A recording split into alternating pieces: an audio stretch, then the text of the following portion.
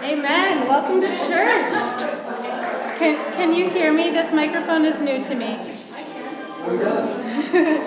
My guess is that either you can't hear me well enough or you're having a hard time stopping your conversations with each other, which is fine because fellowship is great. And I need to stop moving around so that I don't have to make Jeff run all over the place. All right, friends, welcome to our annual church picnic. It is a joy to be here. It's a joy to lead you in a very brief worship service so that we can get right to the food and fellowship soon thereafter. A few quick announcements before we start our time of worship. One is that we are Zooming and we are recording. So I'm excited that we can offer that, and I'm grateful to Jeff, who is making that all possible. Someone asked me the other day, how is that even going to work? And I said, I have no idea. He told me he could do it, and I said, great, thanks. That's all I know. So I'm grateful for that. We also are going to hear some announcements about food and trash and where all of that goes so that everyone knows what's going on after worship. So after worship, hot dogs, hamburgers, and the like are outside where the grill is. There are people that are going to have them nice and grilled up for us. This is going to be the table that has like the food that would go with your meal, and then desserts are down at that end by where Pat's sitting. She's got the best seat in the house near the dessert table. When you're finished with your meal and as you have some trash or recycling that you need to take care of, please put trash in this bin. And recycling over there by Deb. It says trash. I know, but we're changing it today. Because there's already trash in this one. And so it's easier to separate if we... Okay, so trash in this bin in the corner. Trash here. Recycling here. Got it? Fabulous. It's a carry-in, carry-out facility, so we need to make sure that we take care of all of our trash and recycling. Please try to keep it just to these two bins. I don't know if there are other bins scattered around, but it helps us if we only have 2 bags that we need to carry out. So, trash there, recycling there, dinner there, dessert there. There we go. All right, one other announcement, and this is one I'm excited about. I get to introduce a new staff member to you this morning. So over the summer, we went through a hiring process to hire a nursery care attendant to take care of children like my Caleb and Jeff's Lincoln when he's here, the little ones. We collected about 20 some odd applications from Indeed.com. I read through them all. We selected our top several candidates, and the one who turned out to be our absolute favorite candidate agreed to take the job, so I get to introduce you to her this morning. Sarah, I'm going to have you come so they can see your lovely face. This is Sarah. Say hi, Sarah. So when you see Sarah hanging out with the kids, it's because we're paying her to do that, and I'm so glad that she's willing to do that. So thank you for welcoming her. She'll be here for the picnic. If you want, you can go back out to the playground. And well, thank you for having me, and enjoy your service. All right. I think that's it for announcements. Pausing in case I'm wrong. Fabulous. All right. We're going to start our time of worship together then with the opening prayer, which is responsive. So I'll invite you to turn to your bulletin for that. We give you thanks, O Lord. We call on your name. You make known your good deeds among the peoples. We'll sing to you. We'll sing praises to you. We'll tell all your wonderful works. We glory in your holy name. Let the hearts of those who seek you rejoice. We seek you, Lord, and your strength. And your presence continually. We remember the wonderful works you have done, your miracles, and the judgments you uttered.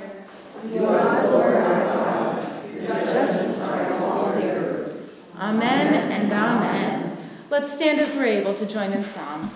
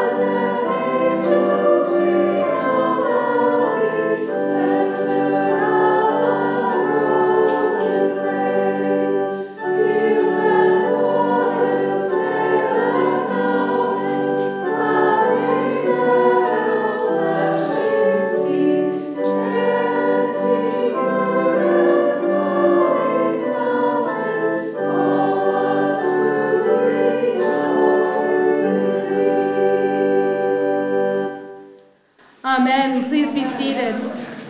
We'll sing the next 2 verses later, don't worry. Our scripture reading this morning is Psalm 103, verses 1 through 13. Bless the Lord, O my soul, and all that is within me. Bless his holy name. Bless the Lord, O my soul, and do not forget all his benefits, who forgives all your iniquity, who heals all your diseases, who redeems your life from the pit, who crowns you with steadfast love and mercy, who satisfies you with good as long as you live, so that your youth is renewed like the eagles. The Lord works vindication and justice for all who are oppressed. He made known his ways to Moses, his acts to the people of Israel. The Lord is merciful and gracious, slow to anger and abounding in steadfast love. He will not always accuse, nor will he keep his anger forever. He does not deal with us according to our sins, nor repay us according to our iniquities. For as the heavens are high above the earth, so great is his steadfast love toward those who fear him. As far as the east is from the west, so far he removes our transgressions from us. As a father has compassion for his children, so the Lord has compassion for those who fear him. This is a message from God for the people of God. Thanks be to God. Friends, I want to start by telling a story from when I was in college. I went to college at Grove City College, which is a small Christian sort of Presbyterian college in Western Pennsylvania. It's like halfway between Erie and Pittsburgh. And faith is a very important part of the identity of students on that campus and of the faculty as well. It's not uncommon for there to be prayers in your calculus class or whatever. You know, it's just a very pervasive part of the life of the school. And so a lot of the surrounding churches knew that there were a few thousand college students who would be looking for churches to attend, and so found different ways to make their services available. 7 of them were within walking distance of the campus, and the ones that weren't would send vans or buses to the campus and pick up students at designated places on campus at designated times and take them to worship. And one of the things I loved about that was that I got to kind of try out different flavors of church. I had grown up in the United Methodist Church. We started attending there when I was 5, and it was all I had ever known as far as church goes. It was my parents' church, my grandmother's church. It was my childhood second home in a lot of ways.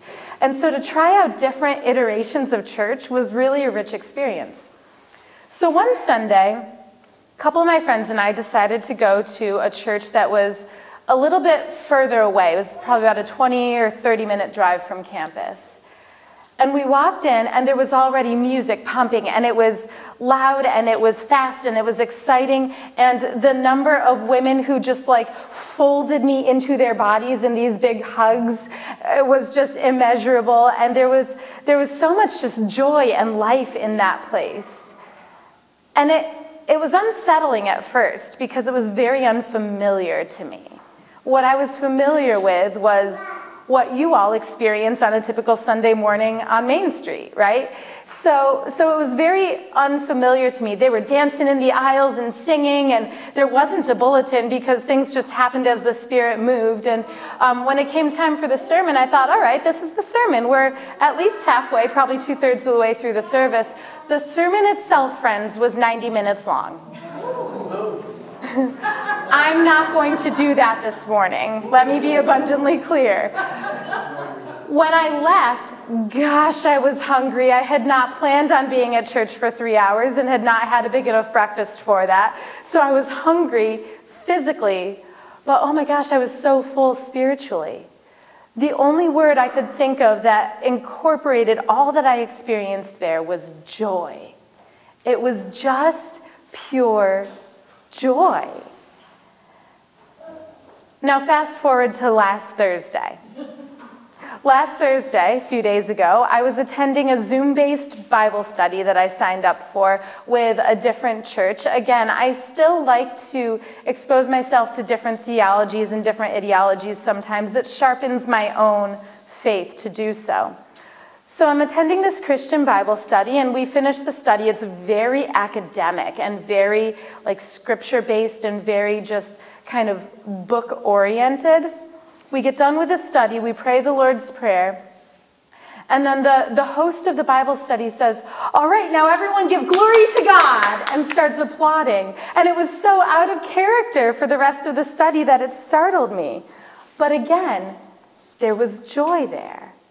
And the joy was effervescent, even on Zoom, even through the camera.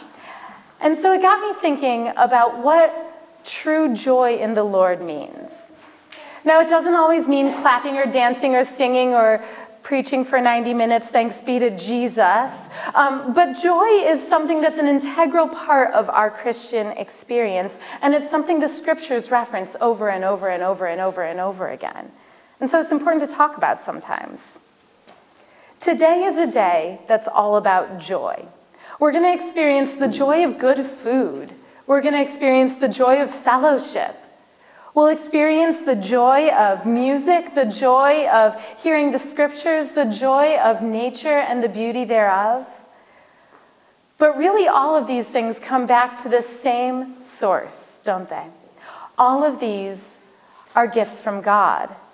And so as we go through our celebration, as we have more smiles and more laughter than we might on a typical Sunday morning, as we enjoy more food than we might on a typical Sunday morning, let's not lose track of where all that goodness and all that joy emanates from.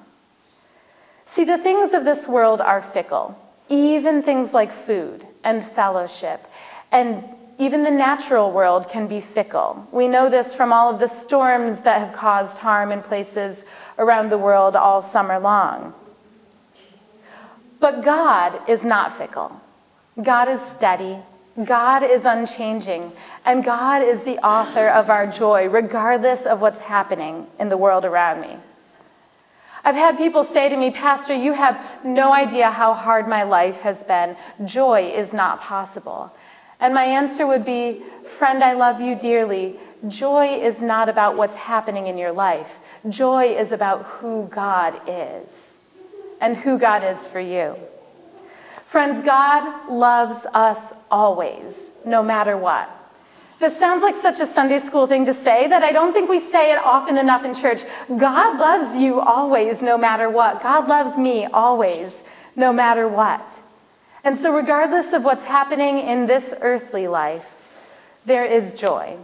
There is joy available for all who trust in the Lord. There is joy available for all who lean on God, because the joy of the Lord is our strength. And for that, I celebrate. Amen. Amen. Would you stand as you're able to join in singing? And while we do so, we're going to do double duty. We're going to sing our hymn and pass our offering basket at the same time. You can do this, friends. We're going to sing and pass the basket at the same time.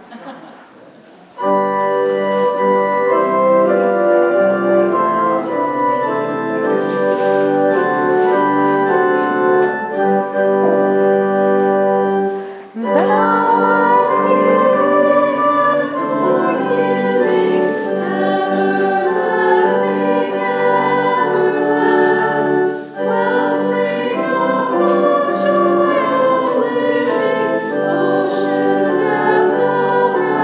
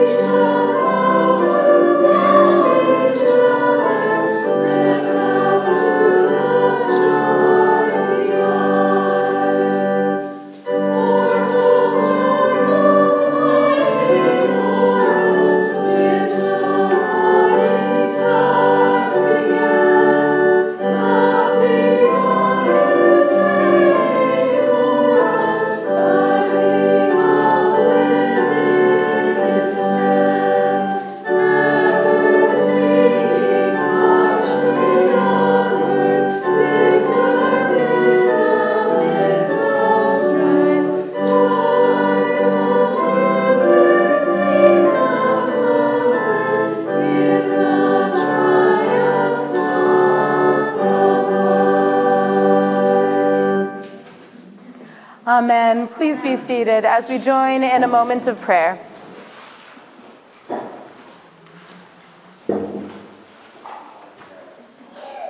God, we praise you, for you are awesome and mighty and perfect and powerful and so good.